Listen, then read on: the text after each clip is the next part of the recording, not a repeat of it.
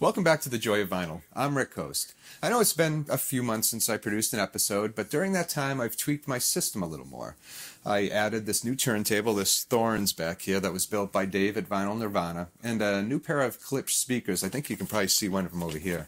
These are the 600 M2s. Next, well, somewhere down the road, I have my eyes set on a Prima Luna tube amp. One can only dream, right?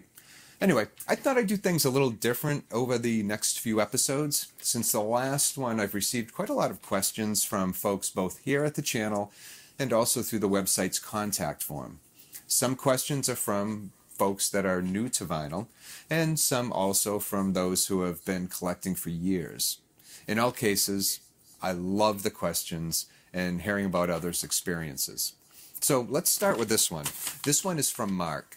Mark writes, or Mark asks, does burn-in for your equipment improve the sound?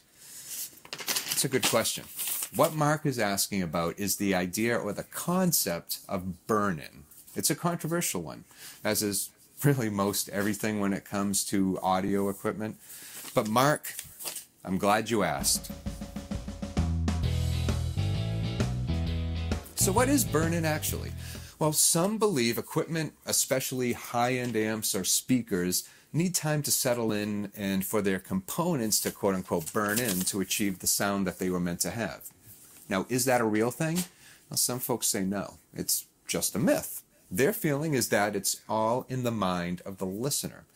As you listen to a certain sound, you become accustomed to it. And given enough time, you end up preferring the sound.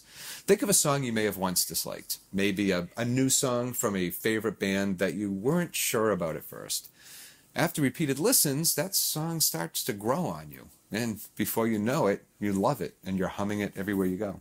Burn-in, the skeptics will say, is like that. Your ears get used to it. It's not the equipment settling in, it's you. Now, do I think burn-in period is necessary to get the system's full potential? Well, yes, I do. And do I have proof of that? Well, no, I don't. I have to admit it, I don't. I will say it makes sense with higher-end audio speakers like amps and especially tube amps, and speakers in particular. You take it out of the box, you plug it in, and you run electric current and vibrations through the components for the first time. It allows them to become more flexible, like the suspension system where the cone attaches to the frame.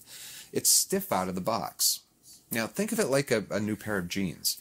They're stiff at first, and after repeated wears, they become more comfortable and more flexible. Now, is this the case with all speakers? Perhaps, but it will be more noticeable with larger speakers as opposed to, say, smaller bookshelf speakers. The thing is, the argument against burn-in may actually be used against the argument, specifically the argument that says your ears get used to it and that it's all in your mind. That might be true, your ears do get used to it, but in reverse. With burn-in, it's not a drastic change after the first time you plug them in. It's only after repeated use. The change is gradual, and it's hard to notice. Your ears are used to it, and they don't really pick up on the small day-to-day changes. Like when a flower blooms, it doesn't unfold all at once. It takes time, and before you know it, what started as a bud is now a flower.